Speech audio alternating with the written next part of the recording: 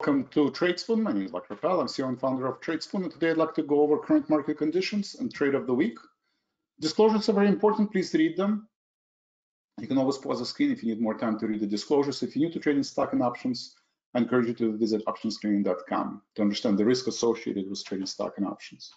All right, let's take a look at the market. Again, I'm using our AI model for predicting trends and support and resistance for different time interval. I'm analyzing 10 days using this AI model that trains and learns on data and makes forward prediction. 453 is the overhead resistance, 446 is the support, almost to the penny, right? 445.29 is the lows for today, and neutral trend. I agree with the model. For now, this is the buy signal, 445, 446, and sell signal is at 453. If you zoom out, similar picture, looking at the 6 months, model sees 440 is the support for August. We're already retesting these levels. I still think was a positive trend. So QQQ dropped below 50-day moving average. Oh, what happened? Let's look at. Sorry about that. Let's QQQ. Forgot to put the chart up. Okay. Can't really do much without the chart. So QQQ briefly did pull back and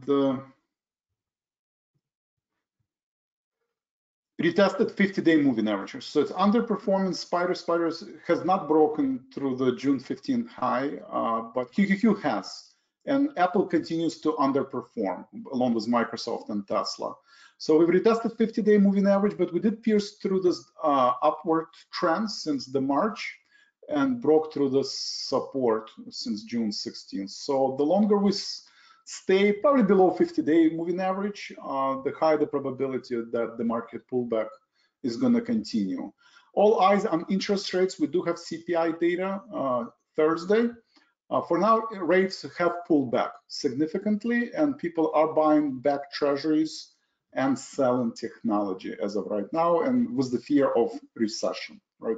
Inflation has kind of put it to the back burner. But again, we have CPI data, so if it comes in worse than expected, you will see rates rise and potentially technology sell off. But if it's better than expected, well, also rates can go down, and I think technology can also drop. So we will have to see. For now, I'm bearish on the market. All eyes on CPI on Thursday.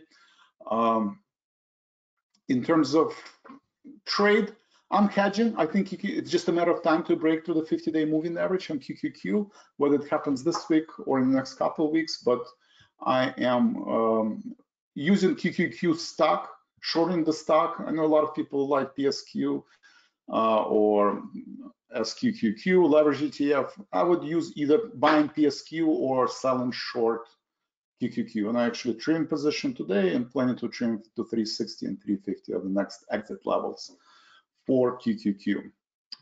Please join me tomorrow. We have live trading room broadcast in the morning session, 8:15 Chicago time and 1:15 Chicago time, where we discuss earnings, we discuss next catalysts in the market, and other news like healthcare, electrical vehicles, and other interesting sectors. Thank you very much and have a great day.